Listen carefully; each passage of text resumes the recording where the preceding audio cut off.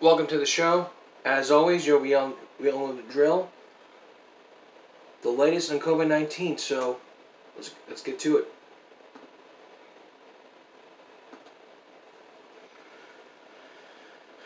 As of now, there is breaking from the first dose clinic will be held for 5,000 registered partners on Tuesday and will be held at American Bank Center on Shoreline Boulevard.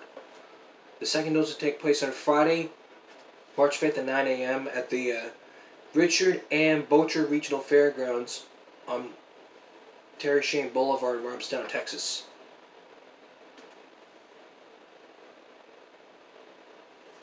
But enough of that. Let's get to the latest statistics. State cases. No new cases. 62. 32,464 total. 5343. Total cases still 62. We're now up to 37,807 total cases for today. 3 new deaths, which now brings up the total of 717. Hospitalized, 6221. Currently in hospital, 74. ICU for those in hospital, 29. And 35,997 have recovered, getting close to 36,000. However, those patients were positive for COVID-19 are now well and have met the criteria for being released from quarantine from 13 to 14 days. That's the criteria. If you have COVID, you need to be quarantined. No buts. So if you have COVID, you need to get the vaccine right away. And if you're experiencing any side effects, you can take Tylenol. If you have not gotten the vaccine, well, then you still need to be quarantined. You still need to get it. Like experts say, if you have gotten the COVID, if you are tested positive for COVID and you didn't get the vaccine, now's an excellent time for you to get that COVID vaccine.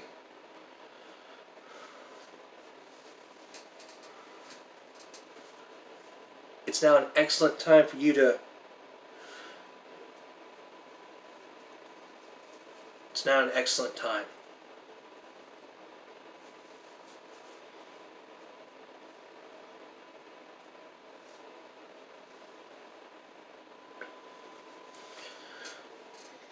So, that's the latest case of COVID-19. I mean, we're now getting close to 36,000.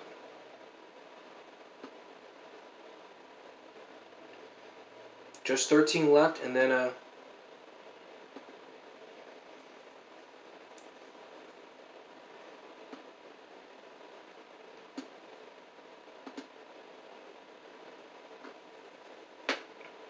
just look at the dashboards.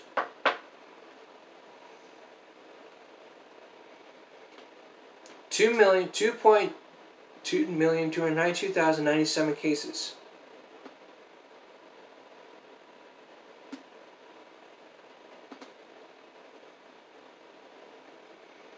But the biggest ever is in California with Los Angeles County being up to the 6-digit numbers.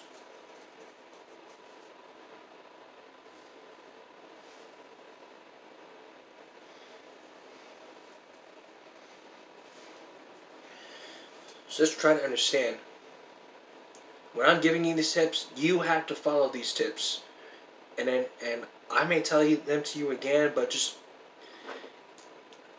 understand. Like as always, you need to make sure that you have masks. If you don't have a mask, you can go to every store you can. They have masks, $7. If you don't have a mask, you can get one from a neighbor. You can get some from a neighbor or from your friend. And the masks have to be at the bridge of the nose, not down here nor down here. I mean, the main reason why they do it down here is because they're trying to breathe through their nose. Listen, I get that, but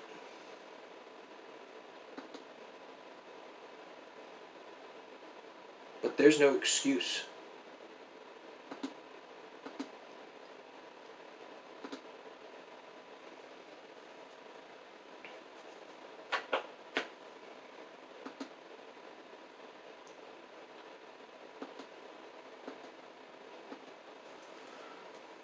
That's the whole reason why people are wearing their masks like this and in their chin, because they're trying to breathe through their mouth also.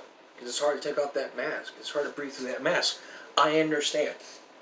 Social distancing, a big reminder here. 6 feet apart. No standing on the sideline. And even if you're in sporting events, you need to start wearing masks every single day. At sporting events, grocery stores, wherever you go, public places, you need to wear a mask. Wash your hands every 20 seconds through warm water and soap. It's not that hard. We gotta stop germs spreading. The mask can help reduce the spread by 80%. If you have face shields, I think they can allow that, but according to research, it's too exposing.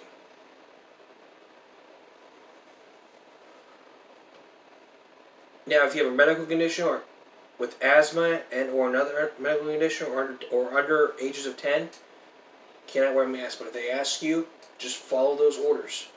And make sure that you still follow those social distancing protocols.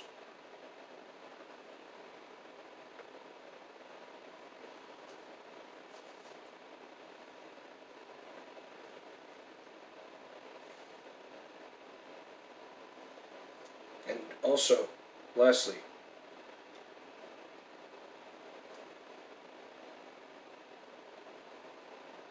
don't listen to those anti-maskers who believe that the data is fake. The data is not fake.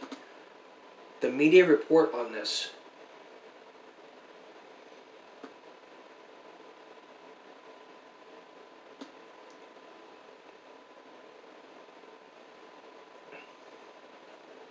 The media report on this, and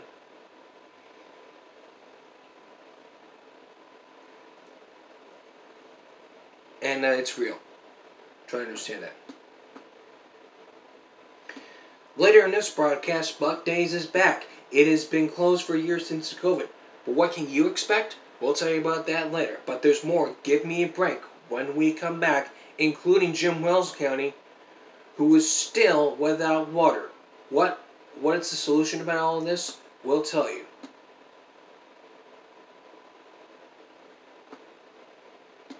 We'll tell you. All that's in a moment. With the big freeze that happened weeks ago, Jim Wells County is still under that water boiler noise. But there is a solution. They just bought the replacement pipe from Corpus, and it should be up and running by tomorrow morning. And until then, we could be able to see Jim Wells County in water. That's the best solution. The pump for one of the wells has been purchased in Corpus is on its way to Benavides. Should have one up and running.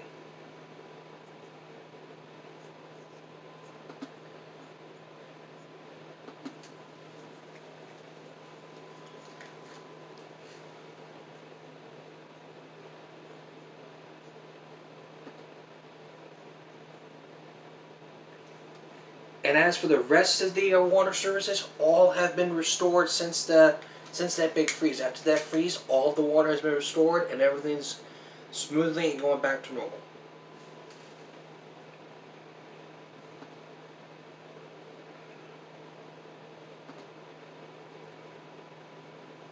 And still, Benavides is still without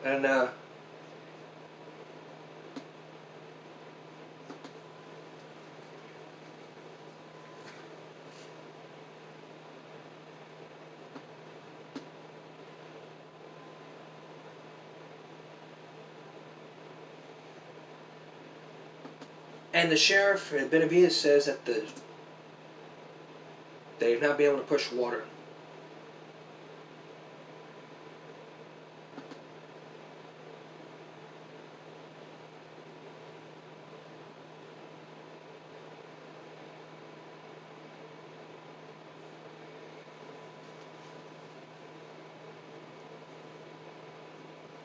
That's right. So if you live in Jim Wells County, I pray that the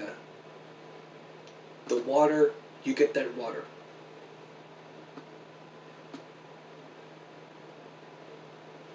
And coming up on March 8th on Monday, there's going to be a winter storm brush cleanup.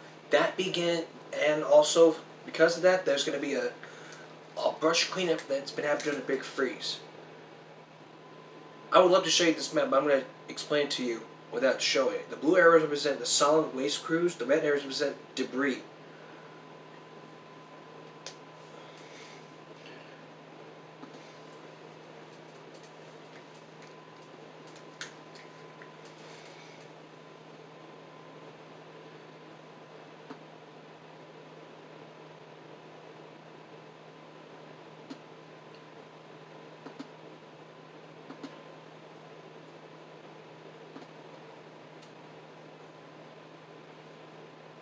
So, keep your brush out of the ditches and out of the ditches. Don't be getting your brush into the ditch. Can't have that happen, otherwise you could get in trouble.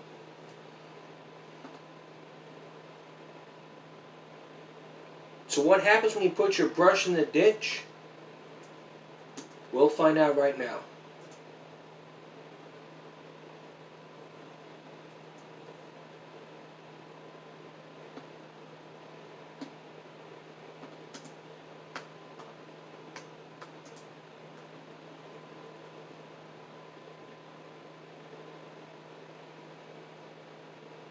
But how can you, like, we're going to tell you how you can stop ditch from eroding when you return. Before the break, I mentioned to you that that coming up next week, Corpus Christi is going to be doing deep freeze brush cleanup and all that. Like I told you before, you need to keep those ditches, get the brush out of the ditches. But how can you do that? You need to use rocks, wares, and fumes. There's a small dam-like structure that slows down the flow of water in the ditch. Next, use grade stabilizing structures.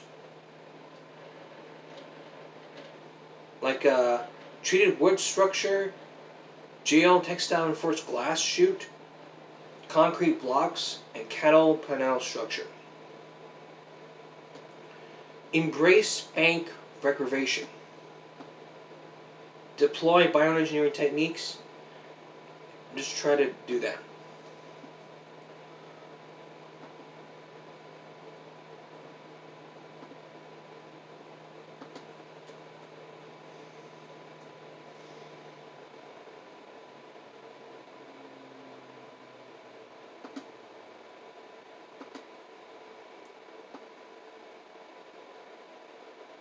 And in Padre Island, neighbors are helping out.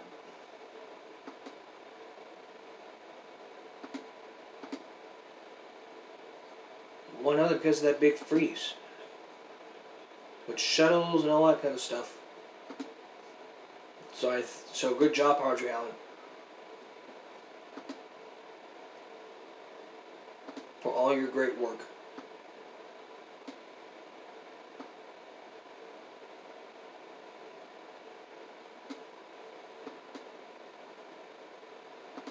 Shrimp Pourri makes a comeback this year. So if you're looking for some great shrimp here,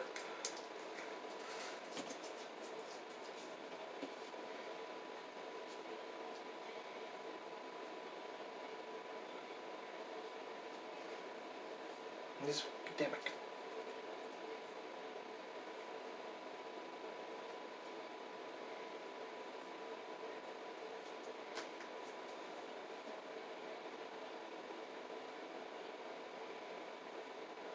Absolutely. So if you're planning on going there like I might be going, you need to make sure that you have a mask and practice social distancing and wash your hands.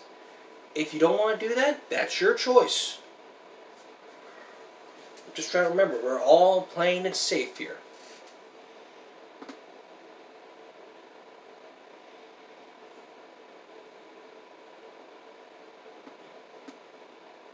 Going back to the food break.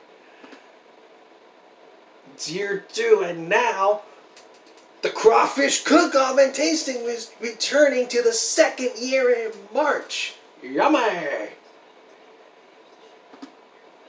So if you're on a taste with some great crawfish this month, you're gonna be in luck. I cannot wait to eat some great crawfish. Crawfish gumbo. Sauteed. Crawfish is the great food of life. You can boil it, bake it, saute it. There's a crawfish gumbo, a crawfish boil, crawfish pie, crawfish gumbo.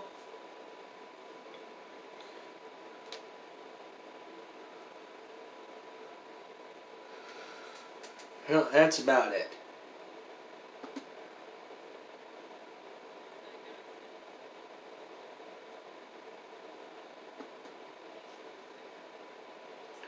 Now, if you were in Holly, you may realize there was a car accident causing a power outage.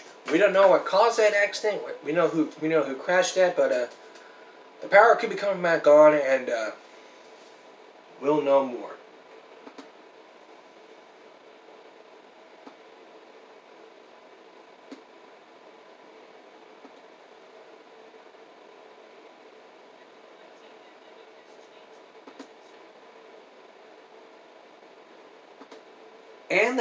And this pandemic is not slowing down for the Moody High School cheerleaders. Here's my good friend, Jeff Dubroff.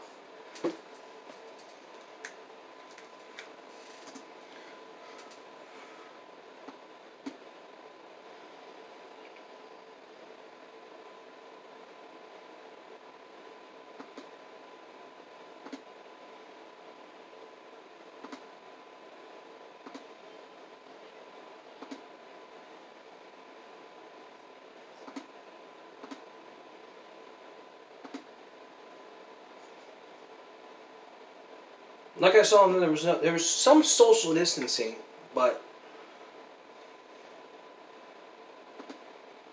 not that I'm worried about.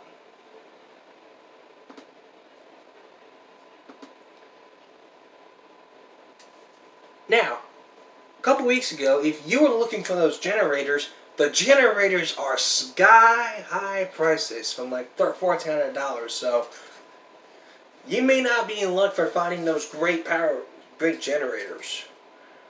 Otherwise, you're getting your money's worth. And that's the best way to prepare for hurricane season. You need to make sure that you have a. That's a great way to prepare for hurricane season. If you're going to prepare for hurricane season, I recommend you do that right before it starts. Do that the following times you need. You need to make sure that you have a plan. And plan it out, have a drill beforehand so that when hurricane hits, you make sure you know where you're going when the power's out. And as always, during this pandemic, you need to make sure that you have masks, stay socially distanced, and have essential supplies. Food, water, clothing, shelter. All that stuff. Because this hurricane's like the big bad wolf.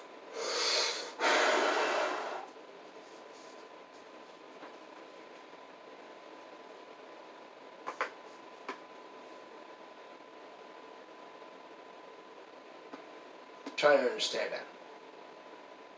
When we return, Buck Days is coming up. We're going to tell you what you need to expect when you're going to the Buck Days Festival when we return.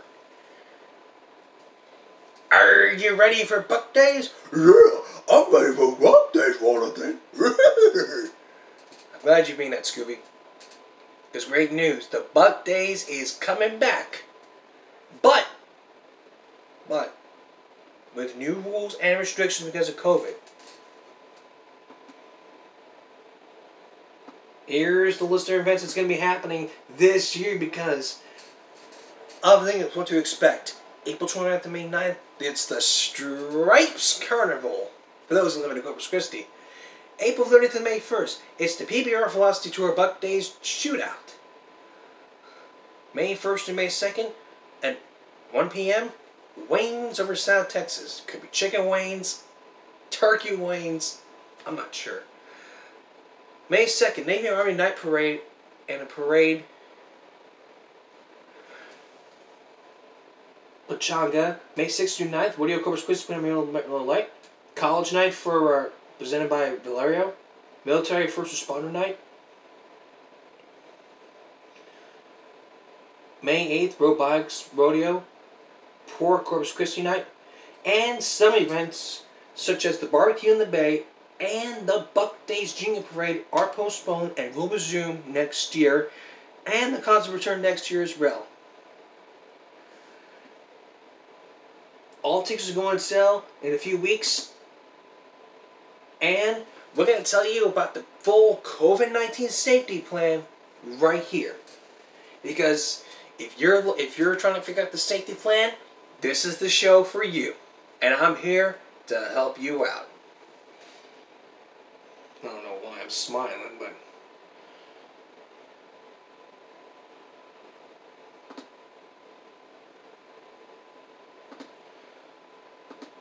Nope, that's the event plan.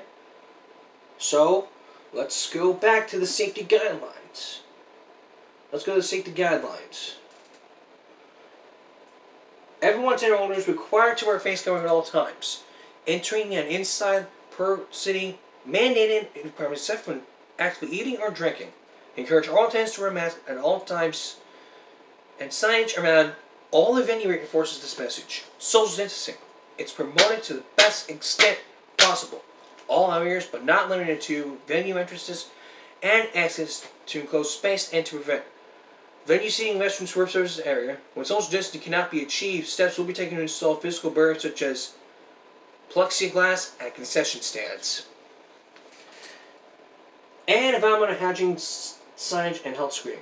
It has to be done. So just try to remember, if you're going out to have a great time, you need to make sure that you are following those safety protocols. Because yours truly might be there for a great give me a break talking with all of the great, and even me talking with Katya and some of my good friends from Channel 6 who I met or like on Facebook, so we know what's going to happen. I'll be back in a moment. The preview of Wednesday's Give Me a Break. And it's going to be one that you do not want to miss. So getting off topic with the Buck Days and all, Wednesday, this is going to be a real doozy. Coming up Wednesday, I'm going to expose Rock City for not enforcing social distancing.